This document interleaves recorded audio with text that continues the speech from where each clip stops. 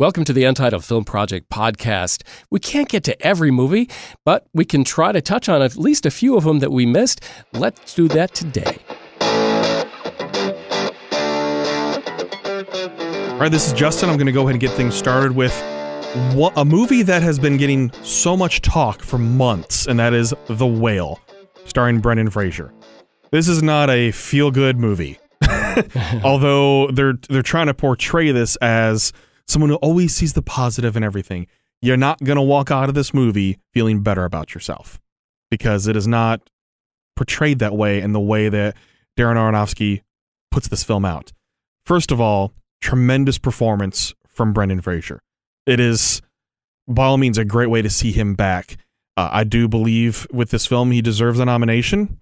I don't believe he should win, though, in this. But it is definitely a great way for him to make his true big comeback into Hollywood, especially with the way that he portrays the character itself. And for backstory, very limited cast, very small cast. This is based on a play as well. So the thing is you have this very, very large person who is teaching online classes but never has his camera on. He's put out as a reclusive English teacher that is attempting to reconnect with his estranged teenage daughter. And that is one way to put it. The film itself, I'll start with some of the negatives. What stood out to me negatively was the blocking. And some of this, because it was a play, I don't know if this was conscious effort by Aronofsky to have dramatic pauses in blocking, but that's exactly what was happening when some characters would walk to one side of the room. You would see them in camera do that, and then the camera angle would change, and they would turn their body like you're watching a play. I don't need that. I don't need that dramatization of this in the film. While I say Brendan Fraser is great, the performances from these two characters, or these two actresses, Sadie Sink and Hong Chow, are the ones that stood out to me more. So Brendan Fraser is obviously getting all the talk with this, but I think more needs to be said of what Sadie Sink, especially coming off of Stranger Things. Yeah, she is really quickly becoming a rising star. Huge rising star for who had dramatic a fear acting. of being typecast, thanks to that, and that was the issue. I think the fear. If I'm her agent, I'm like, hey, you got to get out there as soon as possible. Yeah. So the dramatic acting that she portrays in this is incredible. And when I say limited cast, just on IMDb, there are 7 people credited. Wow. Very, very, very small cast. We're talking, you have Brendan Fraser plays Charlie, Sadie Sink who plays his daughter, you have the missionary, Hong Chow who plays his best friend, his ex-wife, and a pizza delivery guy, and then just a basically uncredited young daughter. There are adult films that have a bigger cast than this. And they also have a pizza guy. Jimothy. Oh my gosh.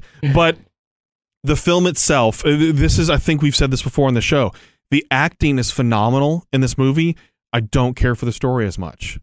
These performers put on such an incredible show, but I don't care for Aronofsky's work behind this as much as I think people are talking about. And I think that's why we're seeing people talk about Brendan Fraser's performance and not the movie. Yeah. Everything is, Brendan Fraser gives an incredible performance. Well, nobody's talking about the movie itself. I don't think the movie itself is that good. There's no redeeming quality in the movie. I'm looking for some sort of redemption or some sort of arc of realization, and I didn't get that. And I was wanting that so bad, and it's a only 2-hour movie, but it felt longer than that. Not good. But that's not on the actors. Right. That's on the director. That's on the editing. That's on so many other people in this. So if you want to come out of the theater feeling a little depressed, feeling a little... That's usually an emotion I try to go into the theater. Uncomfortable? A little uncomfortable, a little of, oh man, why did I do that to myself? Go watch The Whale. If you want an incredible performance and you want to walk out of there going, Brendan Fraser is more than The Mummy. Sadie Sink is more than Stranger Things. Hong Chow is fantastic in the emotion she expresses. You want to see acting performances? Then you go see The Whale. Go into the movie for that reason and not for wanting to go see a good movie. So with that, I give the movie itself a 7.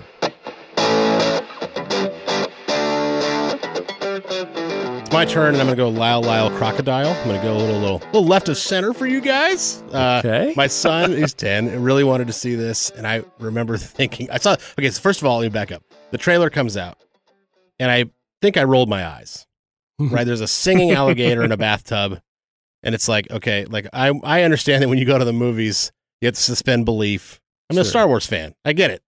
But I was like, oh my God, like really? Like this is what we've resorted to? Apparently it's a book. Okay, fine. But I was just like, this is, whatever. And then I rolled them again when at the end they revealed that Shawn Mendes was the voice of Lyle, the crocodile. Yeah. And I thought, it's not because Shawn Mendes is bad. He's phenomenal, actually. He's a great musician. But I thought, oh, this is the hook that the production company even made this movie for. Was because they got Shawn Mendes attached to the project and he can put out some original music and they can sell some records and that's what I thought. Oh, okay. Right. Javier Bardem, it was great with what he was. I'm coming back to the shot of the down on his luck magician, Hector P. Valente, excuse me. He plays the opportunist extremely hard when you're arguably known as a psychopathic assassin in your best movie that you won Best Actor for. Okay. Yeah. It's very difficult to like go way on the other side, swing to the other side of the spectrum and be a magician who is desperate. That's pretty difficult in a family movie. Yeah. I enjoyed and appreciated the representation. I enjoyed the story enough. The music is ridiculously catchy. So much so that I would not be surprised if one of Shawn Mendes' songs ends up on a barbershop stage somewhere or barbershop choruses. It fits so well for something like that. So all in all, the Shawn Mendes part, which is what I was going to loop back to, it was a pleasant surprise. I thought he was great, again, in what he was given. I don't believe the story. I never once sat there and thought, I'm believing that this alligator is talking and singing to his family. Were you supposed to? It's a movie. Supposed to get lost and stuff. But you're supposed to believe in alligator? Okay. Well, I'm just, okay. A Star Wars fan. I believe that a droid can talk and have emotions. So, I mean, They can. Have you not been to Disney? Okay. All right. Thank you. So that's my point. So just don't even get me started on Paddington 2, one of the greatest films. The Lyle Crocodile, if you're going to see it, you're taking your kid to see it, I think it's going to be a winner. Mm-hmm. But if, as a movie that, the best kid movies are the ones that adults get enjoyment out of too. There's something left on the bone for them. Sure. This did not have that for me, and so I gave it a 5. Pleasant surprise, but that doesn't mean it's a great film. Solid 5. Okay, so let me bookend this with another heavier movie. This is Women Talking. And I'll tell you my attitude when I saw that the movie coming out called Women Talking was not enticing. Just as the same as I would have a title that said Men Talking, okay? It just doesn't sound all that great. It so happened that my wife had just finished the book. And so I said, okay, let's do this. Let's watch this movie. It is the story of a Mennonite community where the men have committed horrible atrocities, the most horrible you can think of, except murder, on their own wives and children. It takes place over the course of about 12 hours. And it is women talking. And I know that there's some people listening in the audience and going, wow, you could not have convinced me more to not watch a movie than blah, blah, blah, blah. They're not nattering. Okay? This is not a inane conversation. These are women who have gathered because the men of their community have been taken to jail, this segregated community of which they don't know anything about the outside world.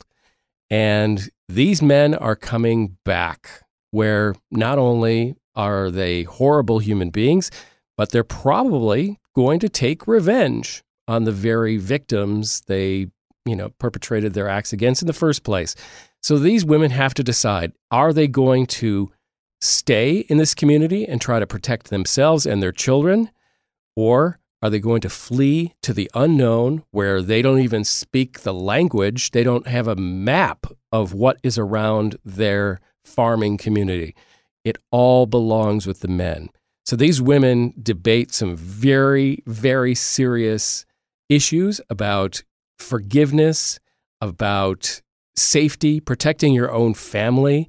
They wonder, if we leave, if all the women of this community leave, what's going to happen to the children? Who's going to teach the children? Are we fleeing or are we abandoning? There are so many heavy issues here that they discuss, and these are big, big questions.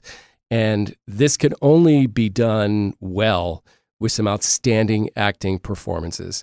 And I want to draw attention to 3 women that I think are absolutely worthy of getting some kind of attention, even though they may not, because I think they'll probably get split up because there's so many. Rooney Mara, the girl with the dragon tattoos, where you might recognize her. She doesn't look anything like she does in that in film, but she is one of the leads who, it just does a tremendous job. There's a rising force in acting, Jessie Buckley. She was in the movie I'm Thinking of Ending Things, and the very uncomfortable movie that came out in the summer of 2022 called Men. She is a force. She's just so strong when she's on screen. And Claire Foy, who people may know from The Crown. Just some of the many people that are in this movie that just do a terrific job of asking these questions and having about 12 hours to decide before the men come back, what are they going to do? The movie was directed and adapted from a screenplay. It's an adapted screenplay. Sarah Polley did both. She directed this film and took what my wife tells me is a very long and very complicated book and boiled it down to its essence. And she did it really well. I think Sarah Polley is going to get a lot of attention awards-wise for her direction and for the adapted screenplay she put together. This movie is not pleasant, but it is good. And it is a movie I've talked about now for a couple of days with my wife. Since we've seen it, a lot of questions came up, further discussions. I'm going to give this movie an 8.5. Ooh. Solid choice, women talking. Resist your temptations to pigeonhole this movie as something it truly is not. Well, that was the best review of the day. If you've been listening to the Untitled Film Project podcast and you said, guys, why didn't you mention this? Or why aren't you talking about this movie? Well, we love getting your suggestions. So please seek us out, Untitled Film Project Podcast, on any social media. We love the interaction. We love when you disagree. We love when you tell us about something that we didn't know about. Thank you for listening to the Untitled Film Project Podcast. To support the show, please rate, review, follow, and subscribe. Original music by Jeremy Schwartz.